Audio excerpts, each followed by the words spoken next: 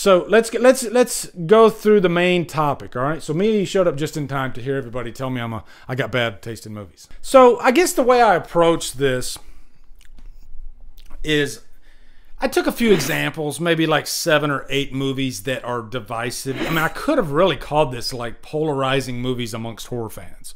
Okay. But it just so happens I like all these movies. So I kind of came up with this idea by accident because I was at work, and a lot of times, I'm walking and these ideas just start flowing in my head. And I get into debates with people about certain movies, and automatically I just started thinking, Halloween Kills and now this new Texas Chainsaw Massacre movie. These two movies have the fans just completely divided, and it seems like I'm always on the like side of things as opposed to the hate. Like I don't hate. I like the movies. I guess that's what I'm trying to say. I don't know why. That's just the way my brain works. But yeah, I end up liking more times than not movies that are divisive. It's just weird to me, but I do. So I started thinking, and then all of a sudden it just came, like the sentence literally just came in my mind without me even thinking about it. Do I have bad taste in movies? Like I was literally just like walking down the street and I'm like, oh my God, maybe that's it. Maybe I have bad taste in movies. And there's nothing wrong with that. That's the way my brain works, I try to think, but nothing happens. That's just the way it is. And I've accepted that. Okay, and you should too. If you have bad taste in movies, join the club. All right, we'll accept it together. I wrote down some ideas here, maybe some reasoning why we're getting so much debate amongst movies, because there's a reason. Okay, there's a reason. We could use any of these movies. All right, like Cult of Chucky, right there. We could use any of these movies. Okay, and there's a variety of reasons. The number one, okay, I'm going to give you 5 reasons why I have bad taste in movies. I don't even know why 5 reasons for something, okay? Bad taste, we'll just call it that. Why I have bad taste in movies. Social media and fan divide. We live in a time right now, and I kind of touched on this at the beginning of the stream, but yeah, the fans are completely divided. Not just in movies, fucking everything. It's exhausting. Everything, you got to pick a side now, And so when a high profile movie comes out, comic book movies, horror movies, no matter what, everybody's got to pick, and it might not even be like that polarizing of a movie.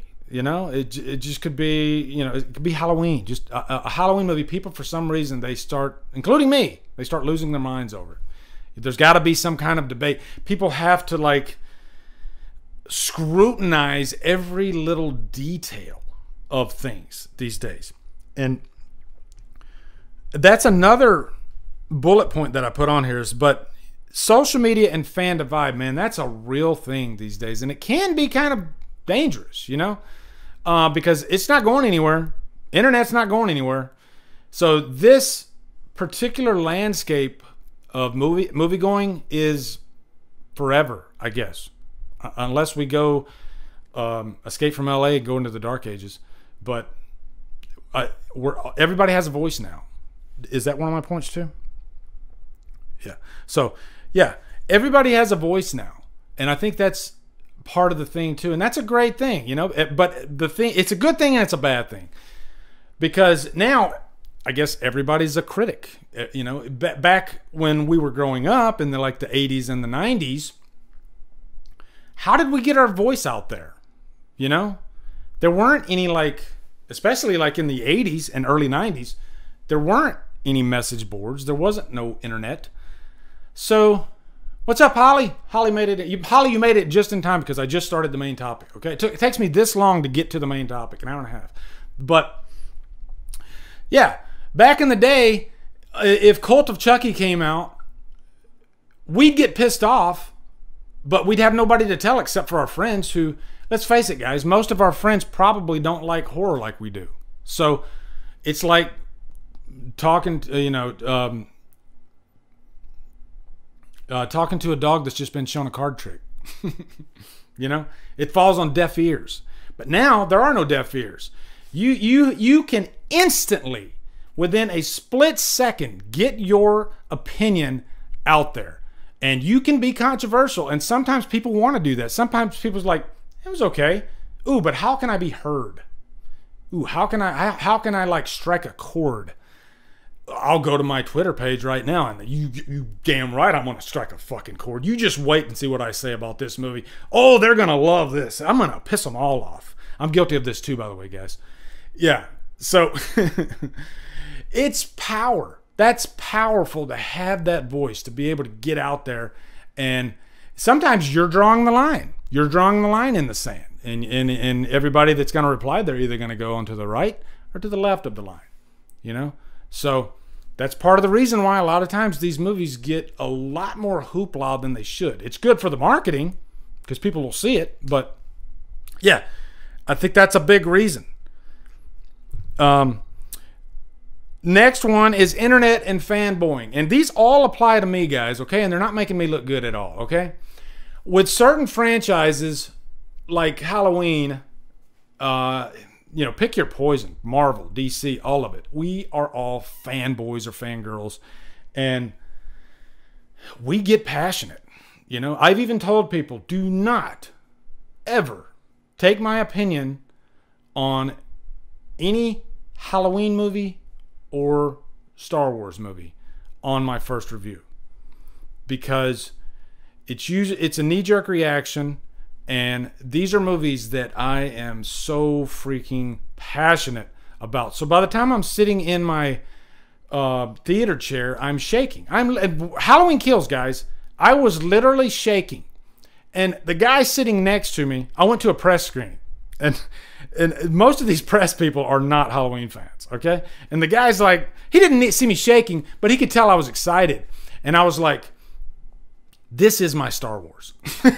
That's what I literally told him. I literally looked at the guy sitting next to me. I was like, this is my Star Wars. And I started like explaining to him, you know, the ins and outs of the Halloween franchise and why this character does this and what continuity this is.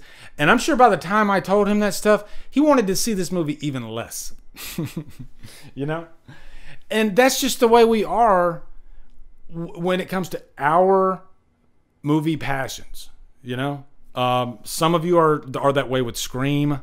Some of you are that way with Nightmare on Elm Street. And sometimes our opinions, our initial reactions can be a little different than they are when they settle in. You know, that's what happened to me with Halloween 2018. Once I settled in, okay, just a movie. It was good.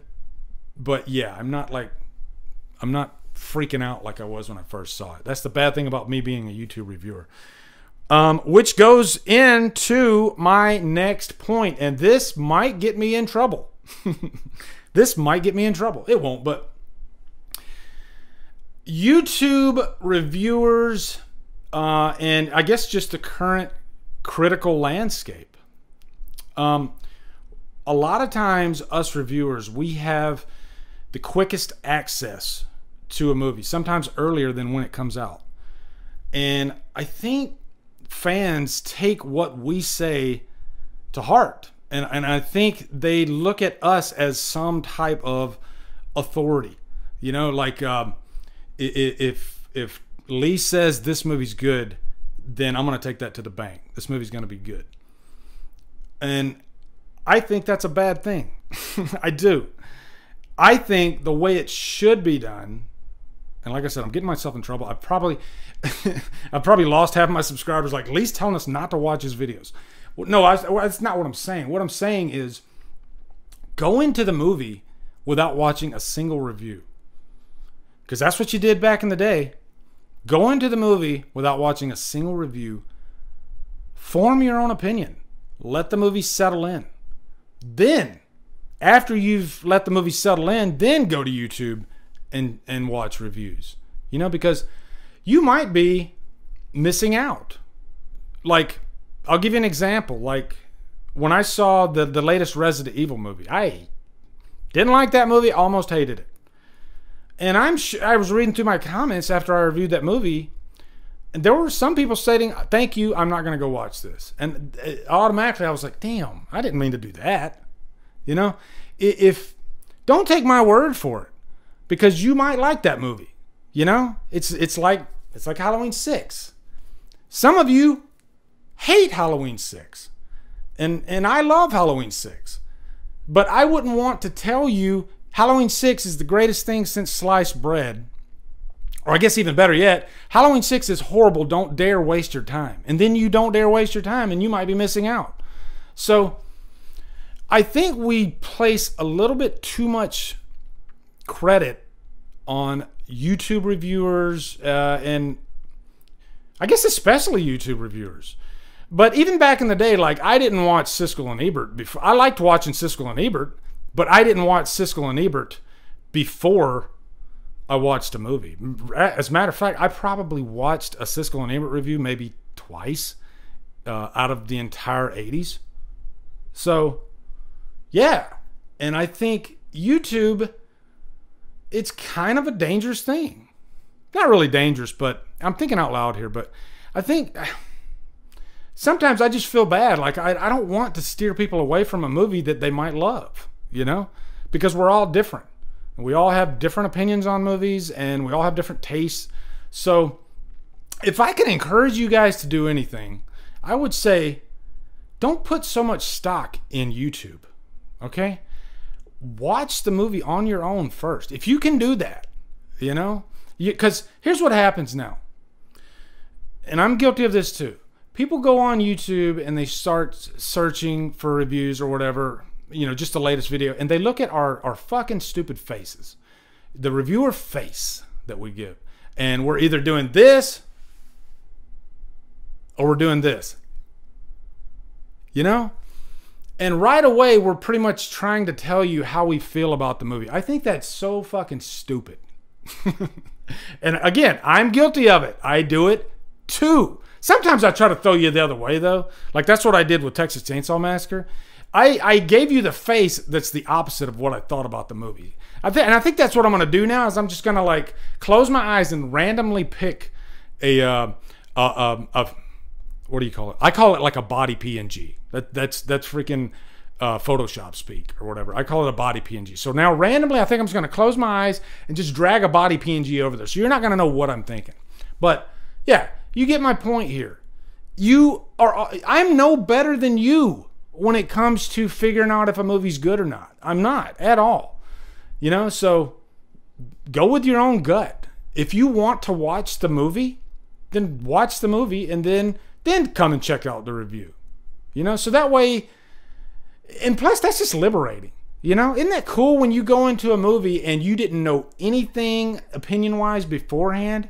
You were just like, that's kind of cool. Now I've seen it. Now I can watch what Chris Stuckman thought of the movie, you know? And Chris Stuckman didn't like the movie. That's okay. It's not a big deal. I liked it. He didn't like it. It doesn't matter. Okay? It doesn't matter. So, yeah. I think, believe me, I don't take for granted my YouTube career. I guess you could call it a career. I love what I do. I'm passionate about what I do. And I didn't get into it to sway people on movies. I got into YouTube because I wanted to talk about movies. That's it. I just wanted to have a discussion about movies. I wanted to do what I'm doing right now. If I'm being honest, this is the part that I love the most. Reviewing movies, that's work. Like, I mean, that's fucking work. Like, I have to freaking jot down all these bullet points. I have to sit in the chair. I have to go through my process. And it takes me 30 minutes just to sit in the damn chair anyway. You know, set up all these lights. And then after that, I'm like, oh, God, now I got to edit this. But I like to put out a good product. But yeah, the reason I got into YouTube though was just talking about movies. I never got into YouTube to say, hey, don't watch Cult of Chucky, okay? If I could do anything in my YouTube journey, I want to make sure people don't watch Cult of Chucky, which I'm the opposite of that. I actually like Cult of Chucky. So, okay. Next, I spent too much time on that one, but I hope I gave you guys some good advice there, okay? Next point. Fan expectations, know your genre. Oh boy. Okay. I guess you could apply this to like Texas Chainsaw Massacre is the perfect example of this. All right. There were people comparing, how did you like this movie? There were people comparing Texas Chainsaw Massacre to more like highbrow movies, like Dune. And how could you like this movie more than you like Dune? And I'm just using that as an example. Nobody said that, all right? They're two completely different animals, okay? Sometimes I want a cheeseburger, and sometimes I want a steak, okay? Dune being the steak, Texas Chainsaw Massacre being the cheeseburger, or it's more like a barbecue pulled pork sandwich, which is what I had for lunch today. I had a Texas Chainsaw Massacre lunch today. I guess that's what I had. And so when I go into this movie, I'm not going to approach it like I do, like a David Fincher movie. It's a different animal. And for some reason, there were people like with pitchforks after this movie. And that's fine if you don't like it. That's completely fine. But don't go into people's comments and get all angry at people for liking the movie that you didn't like. To me, that's so freaking stupid. It's moronic. I hate to say it, guys, but if you are telling people that they are stupid for liking Texas Chainsaw Massacre, you're a moron, okay? Thank you, Sarah. She says, you're doing a great job, Lee. Thanks so much for all the work you put into delivering us great videos. Thank you so much, Sarah. That's really nice. I just called a lot of people morons that are probably watching this. But I'm serious. Like, don't give people the business because they like something, Know your genre. People's expectations for a silly slasher movie were completely stupid. I'm not saying you have to like it, but I'm saying when you scrutinize it and overanalyze everything about it, you're kind of defeating the purpose of what the movie is in the first place. It's a silly Texas Chainsaw Massacre movie with a lot of gore and kills. That doesn't mean you have to automatically like it because it checks that box. That's not what I'm saying at all. All I'm saying is just know your genre. Know what you're comparing this movie to, okay? Know your expectations when it comes to certain movies. I don't look at Texas Chainsaw Massacre the way I don't look at Star Wars, which is also the way I don't look at a David Fincher movie. They're all a Marvel movie. They're all different animals. They're just all different animals, and I approach all of them accordingly,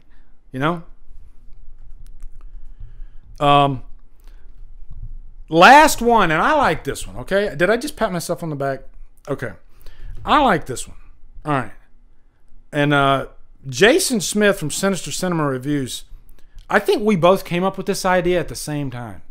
Because we were talking, because he liked Texas Chainsaw Massacre too, but we were more talking about the reactions of people.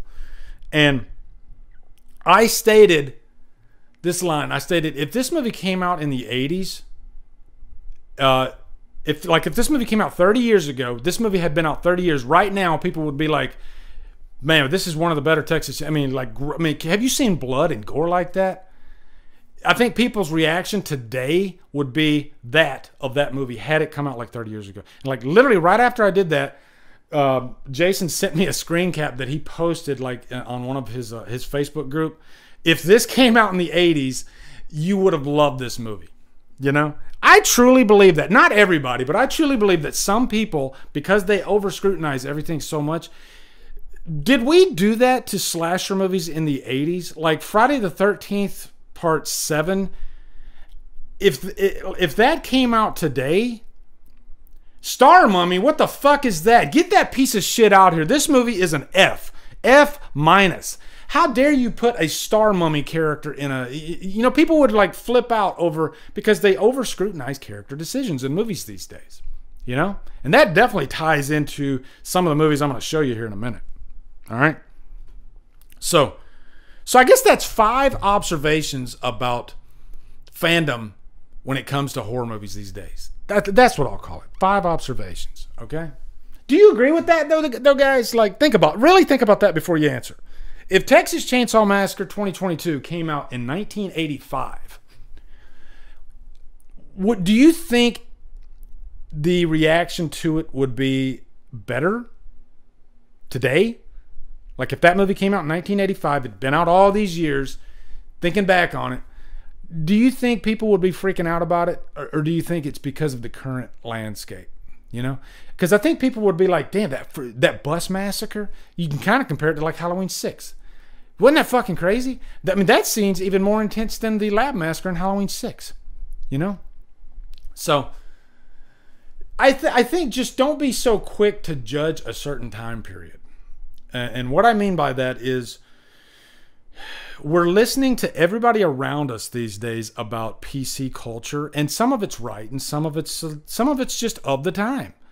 You know, these are issues that, like it or not, we're dealing with, and they're going to bleed into movies. And as long as they do it, I guess, in the right way, and not beating over the head, you know, beating the audience over the head, I have no problem with tackling current social issues, even having fun with them, if they're done, I guess, if they don't get in the way of the main point of the movie. And to me, the main point of Texas Chainsaw Massacre was still Leatherface cooking fools, right? And that's what he did.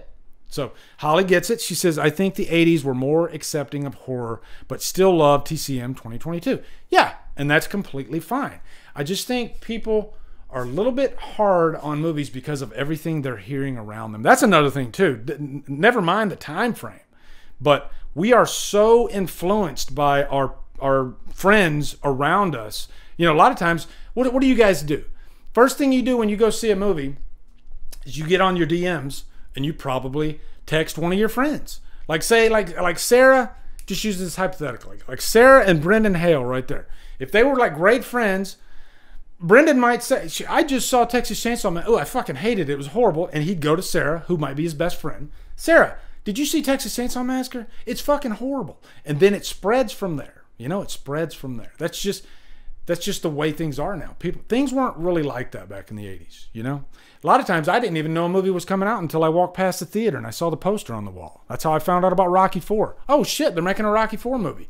Now, the poster's coming out in 3 months, guys. Can you believe this? I got my clock set. I'm counting it down. As soon as that Halloween poster comes out, I'm gonna make a video and we're gonna scrutinize the fuck out of it for the next 2 hours. It wasn't like that back in 1985. It wasn't like that at all. Okay? It was, oh shit, new Rocky IV movie. Woohoo!